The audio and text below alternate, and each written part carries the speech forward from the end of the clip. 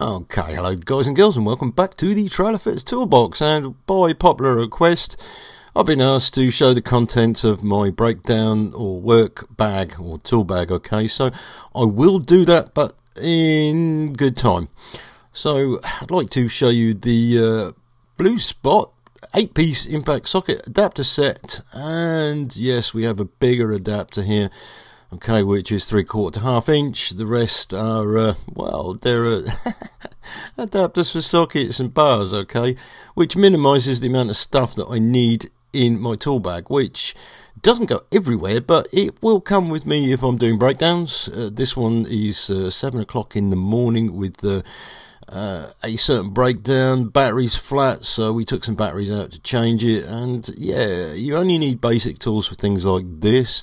Major serious breakdowns, that's a different matter, but yeah, as long as you've got enough tools to do the job on site, that's good. Anything else will need a recovery, okay? So yeah, batteries, what you need: 10mm, a little stubby here. This is a Blue Spot Tools spanner, yeah, a little stubby one, actually brilliant. I use these so I don't short out on anything.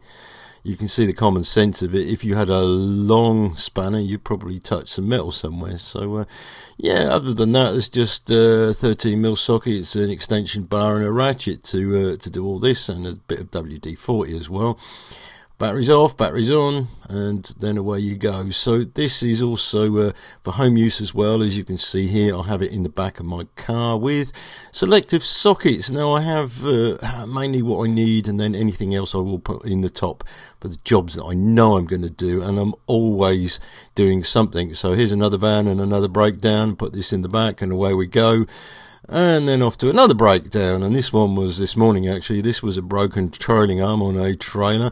It's quite serious actually. That's snapped in half and it's spread apart, so I can't move it until we do something about it. Generally, if you're going to do big work, you need a big van with flashy lights on it like this, yeah, and that'll have a compressor in, and you can use air guns to strip all sorts of big things. But what we're doing here, we're actually recovering this, so using a set of lorry span sets. What I've done here is have to pull the axles together, first of all, you can see here, and then strap it up, okay, so the spring is not going to move too much. The axle won't skew around because it has a shock absorber there, okay, and it only moves in two ways, so it's okay. And yeah, of course, there's the escort of the vehicle back to the workshop, because that is a big job which requires big tools. So yeah, that's job done. Bag's back. I'll empty out the tools I don't need, and then just wait for a slot in the workshop. So looking on the top of my toolbox, first of all, I have a set of adapters, big boy stuff, 1 to 3/4 inch. That's an adapter which is hardly used because I don't want to lend it out. And then there's a souvenir here. I've got to show you this because it's a King Dick. I'm sure some of you guys are going to remember King Dick. 1967. Look at that, XMOD. That was my dad's actually. 1967. That's the year I was born. Right, so adapters. 1 to 3/4, so you have the inch socket, and I use a 3/4 gun with those. 3/4 is a mainstay for commercial vehicle fitters when they're using on suspension stuff, and this is from say 41 to 24 millimeters. You'd use 3/4, and anything smaller would be 1/2 inch. But of course you can use 1/2 inch with an adapter 3/4 bar, which would be something like this one here, yeah. Now the difference is a professional one, snap-on one, has a breakable sacrificial end on it, and it is replaceable. The same with this, which is 1/2 inch to 3/4, which you'd use very powerful air guns with, which generally you won't be doing at home. Instead you'll be using your 1/2 inch, your 3/4 and your 1/4 inch, which what these adapters are for, so you are flexible. So I have quite a lot of silverware, which are 1/4 inch, 3/8 and 1/2 inch drive, both impact and chrome vanadium. And this rail, I'm just going to take that away now I've found it. And yeah, so this is all my silverware for hand stuff, yeah. And the big stuff, the big boy stuff, of course, we always use impact adapters and sockets with. Okay, so back to the bag. and the new set of adapters, okay, which is an 8-piece impact socket adapter set from Blue Spot Tools, not Blue Point Tools. And you can see what I've got here, and you can see some of these are actually doubled up, and they have a dual purpose. Now, you'd think that some of them wouldn't break. Well, it's because you can actually use these very strategically. How I like to set things is have a little Soyuz rocket here, which has got breakable parts, so you take it all to pieces and put it all back together. I know what's what and what goes where. Okay, so that fits in the bag like that, and then I have my sockets. I have 2 rails which fit in the pockets, okay. But also for £6, not 6 squid, but £6, I got one of these, which is 3/4 to 1/2 inch drive, okay, which fits there nicely. Now, I can't imagine many people have got 3/4 drive sockets in their toolkits. This 3/4 bar with an adapter, I can use thick-walled 1/2 inch drive sockets for things like drive shaft ends, okay, because you have the 30 odd mil. Okay, and this Citroen, it happens to be 30 mil and it's very, very tight, okay.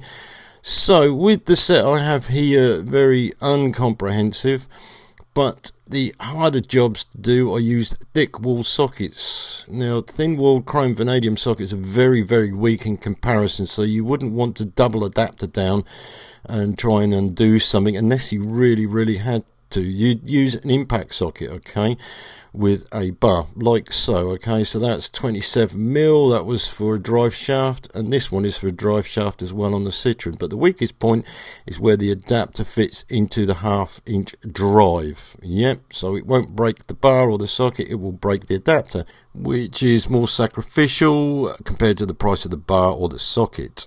Saying that, the biggest job you'll probably do is a drive shaft nut, something like 300 Newton meters. That won't break that, compared to this, which has 1400 Newton meters of instant torque behind it. 3/4 gun to 1/2 inch, that will snap on occasion, and they do. That's why they're sacrificial.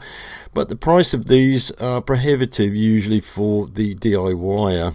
Okay, so we talked about the 3/4 to 1/2 inch adapter, which is good for what it is, and for £6 it's worth it. Now we have the 1/2 inch to a 3/8 drive, which, yeah, if you put 2 of them together you can make an extension. But basically what I have here is extension bars, and I only have a couple of them in my little wrap here with a 1/2 inch drive bar. But what I can do here is I can make a long extension with that, or for a shorter extension, 1/2 inch, 3/8 to 1/2 inch, that's a short extension. So to stop you from misbehaving, especially on these plastic oil caps, I have an adapter here, and well, I thought first of all I'd put an extension on it, and no, that didn't fit because it was going to hit the brake pipes. But we're using a 3/8 ratchet with a 1/2 inch drive extension, a 27 mil socket I think that was, and there we go. And that's just as easy as that, because it's only 25 Newton meters to tighten up. And of course there is adapting down again to 1/4 inch to a 3/8, which is easy to do just like that, so that's not a problem, especially when you don't want to buy multiple sets of the same type of Torx fittings. So these adapters help you so you don't have to multiply or duplicate tools with different drive sizes, okay. So you can use 1/2 inch drive, for instance, with 3/8 ratchet, or 3/8 with a 1/2 inch drive. You can have extensions or whatever you like. So yeah, this is why I always have a set with me in a bag or in my toolbox, because you know you never have enough tools for the job, do you? So there you go. This is a little bit of a heads up from me. I'm going to show you more about my tool bag later, but in the meantime, here's a little challenge for you. If you get one of these sets, try and make a tree with it, because it's harder than you think to get them all together so they all fit together in one go, so you can make one complete tree out of it. Yeah, so there you go, a little challenge for you, because it took me about half an hour to work out all this out. Yeah, so there you go, as proof I put them all together. Yeah, well, I'm going to break them now and put them in the bag, because they don't fit all in one long length, but we have everything we need to get ourselves out of trouble, which is the main thing, and they go in the pocket just there.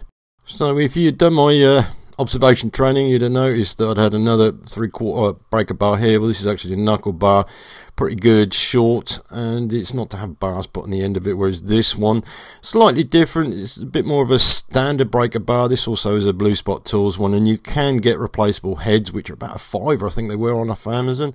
So anyway, guys say that you can use an adjustable spanner for almost everything. No, you can't. There are some jobs you can actually do with that don't involve nuts and bolts, and I will show you them later, but I'll just show you here that you can't always undo drain plugs with them. That's a 21mm one, that's just not possible.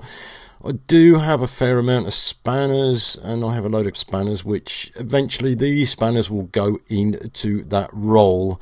I've got to sort that out yet, and yeah, a few sockets to sort out, but this is the other roll I've bought. The roll is from eBay, and the ratchets and the extensions I have a special one here which is pretty good for getting those odd angles, which is a wobble drive, if you ever see one of those about.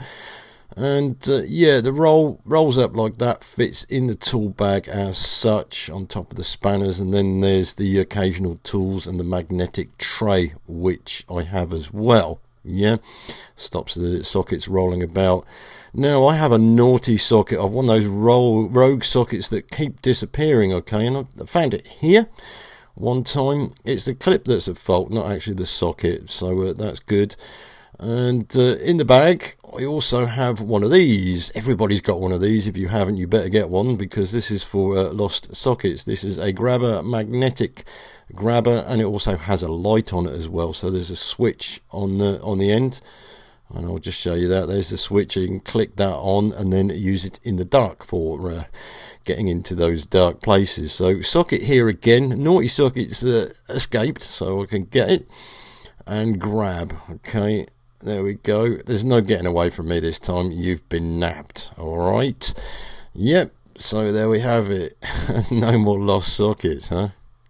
Nice tool, and it's actually quite long. That'll be sufficient for any mechanic. Yeah, so that is the length of it, and it's flexible as well. So anyway guys, that is about it for today. That's a little bit of a browse into my tool bag. It's forever expanding. Watch out for the other videos about it in the future.